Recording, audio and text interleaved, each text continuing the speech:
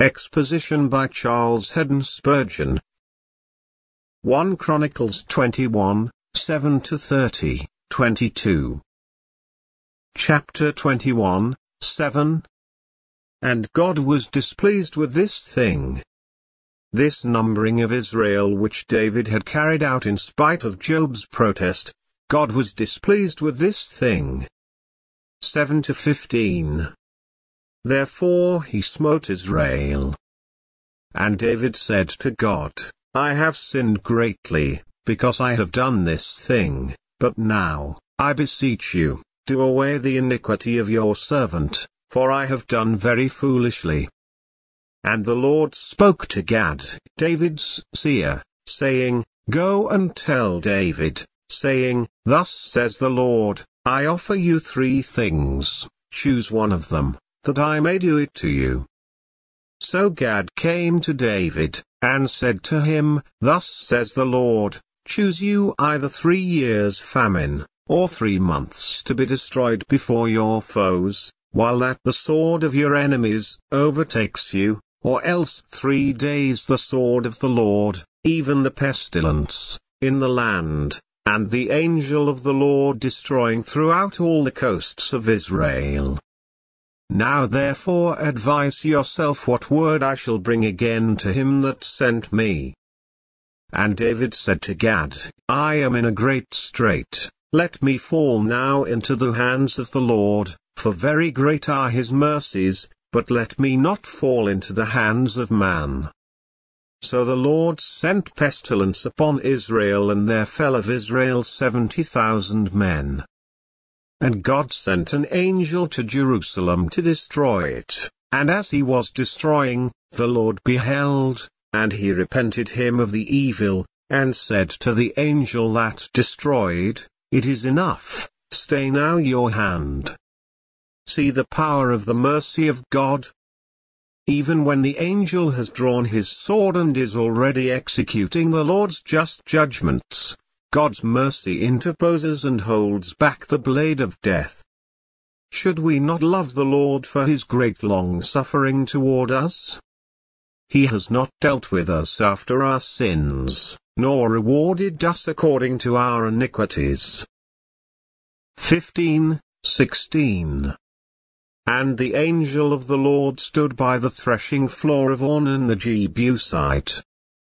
And David lifted up his eyes and saw the angel of the Lord standing between the earth and the heaven, having a drawn sword in his hand stretched out over Jerusalem. Then David and the elders of Israel, who were clothed in sackcloth, fell upon their faces. This was the very best clothing and the very best posture for men who were under the chastising hand of God. They had put on sackcloth and they had fallen upon their faces. O guilty sinner, if God's sword of vengeance is drawn against you, you cannot do better than put sackcloth upon your soul, if not upon your body, and prostrate yourself before the Most High. 17. And David said to God, Is it not I that commanded the people to be numbered? Even it is that has sinned and done evil, indeed, but as for these sheep, what have they done? Let your hand, I pray you, O Lord my God, be on me, and on my father's house, but not on your people, that they should be plagued. Here we see David at his best, and what a true patriot he is. He interposes himself, willing, rather, that he should be destroyed than that the people should die. This was the spirit of Moses when he said to the Lord, If you will forgive their sin. But if not, blot me, I pray you, out of your book which you have written. And this was the spirit of Paul when he wrote, I could wish that I, myself, were accursed from Christ for my brethren, my kinsmen according to the flesh. There are times when our great love for others will overflow all bounds of moderation, when we shall say, and say from our hearts, what we would not have dared to utter in cooler moments. 18-27. Then the angel of the Lord commanded Gad to say to David, that David should go up, and set up an altar to the Lord on the threshing floor of Ornan the Jebusite. And David went up at the saying of Gad, which he spoke in the name of the Lord. And Ornan turned back and saw the angel, and his 4 sons with him hid themselves. Now Ornan was threshing wheat. And as David came to Ornan, Ornan looked and saw David, and went out of the threshing floor, and bowed himself to David with his face to the ground.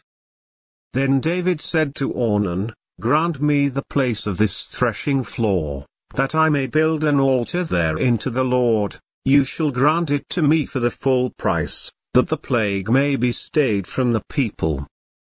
And Ornan said to David, Take it to you, and let my lord the king do that which is good as his eyes. Lo, I give you the oxen, also, for burnt offerings, and the threshing instruments for wood, and the wheat for the meat offering, I give it all. And King David said to Ornan, No, but I will verily buy it for the full price, for I will not take that which is yours for the Lord, nor offer burnt offerings without cost. So David gave to Ornan for the place 600 shekels of gold by weight. And David built there an altar to the Lord, and offered burnt offerings and peace offerings, and called upon the Lord, and he answered him from heaven by fire upon the altar of burnt offering. And the Lord commanded the angel, and he put up his sword again into the sheath thereof. See what was done by David's intercession and sacrifice. And remember that there is a greater David who, with a richer sacrifice and mightier intercession, sheathes the sword of God, so that his people are spared. 28-30. At that time when David saw that the Lord had answered him in the threshing floor of Ornan the Jebusite, then he sacrificed there. For the tabernacle of the Lord, which Moses made in the wilderness, and the altar of the burnt offering, were at that season in the high place at Gibeon. But David could not go before it to inquire of God, for he was afraid because of the sword of the angel of the Lord. Chapter 22, 1. Then David said, This is the house of the Lord God, and this is the altar of the burnt offering for Israel. From that moment this place was set apart as the site of the future temple and the center of the hopes of the people of God. And, dear friends, what better site could have been selected than the spot where the angel sheathed his sword, where prayer was heard and where sacrifice was accepted? And now, today, you and I have only one temple, and that temple is the person of the Lord Jesus Christ, the well-beloved, for in him the sword is sheathed. In him the sacrifice is accepted and in him intercession still prevails. 2-4. And David commanded to gather together the strangers that were in the land of Israel, and he set masons to hew worked stones to build the house of God. And David prepared iron in abundance for the nails for the doors of the gates, and for the joints and brass in abundance without weight, also cedar trees in abundance, for the Zidonians and they of Tyre brought much cedar wood to David. See, a great deliverance brings a great offering. Because God had bid the angel sheath his sword, there is to be a temple commenced and David is busy preparing for it. O you who have been saved from death and hell, what can you render to God for all his benefits toward you? 5. And David said, Solomon my son is young and tender, and the house that is to be built for the Lord must be exceedingly magnificent, of fame and of glory throughout all countries. I will therefore now make preparation for it. So David prepared abundantly before his death. If he might not build the temple, he would, at least, gather the materials for it. So, let us try to do all we can in the cause of God. There is said to have been a king who felt so grateful to God for some special favor that he determined to build a great temple and pay for it all himself. No one was to help at all in it. One night, in his dreams, he was told that the honor of building the temple would not belong to him as he desired, and he thought within himself, "To whom, then, can it be? For I have not allowed any person to work for me without full wage, and I have done it all." At last he discovered that there was a poor woman in his kingdom who also loved his God, and, not daring to help in the temple building, she had brought little handfuls of hay to give to the horses that had dragged the stones, so hers was to be the greater honor. If you may not do all you would, do all you can, for God will accept it of you if it is rendered by a willing mind and a loving heart. 6-9. Then he called for Solomon his son, and charged him to build an house for the Lord God of Israel.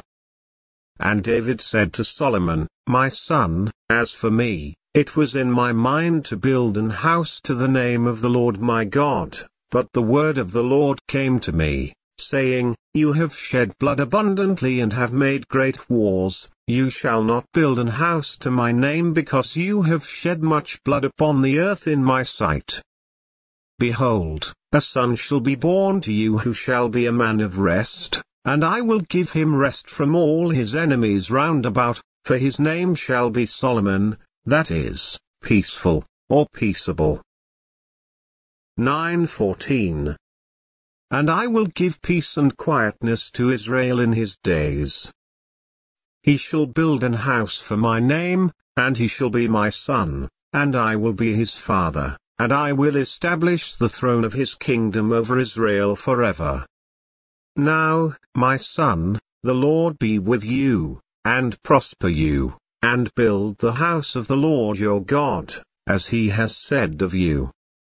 Only the Lord give you wisdom and understanding, and give you charge concerning Israel, that you take heed to fulfill the statutes and judgments which the Lord charged Moses with concerning Israel. Be strong and of good courage, dread not, nor be dismayed.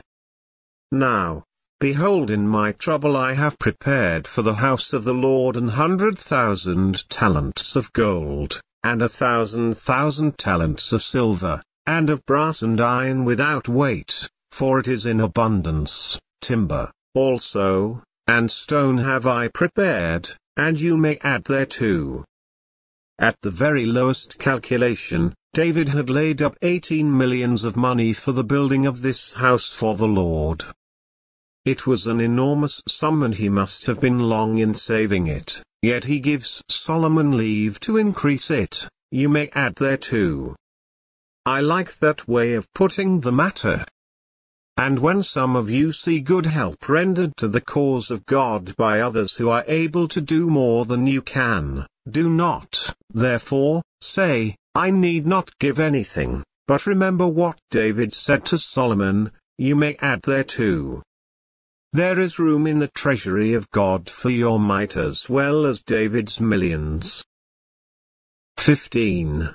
Moreover, there are workmen with you in abundance, hewers and workers of stone and timber, and all manner of cunning men for every manner of work.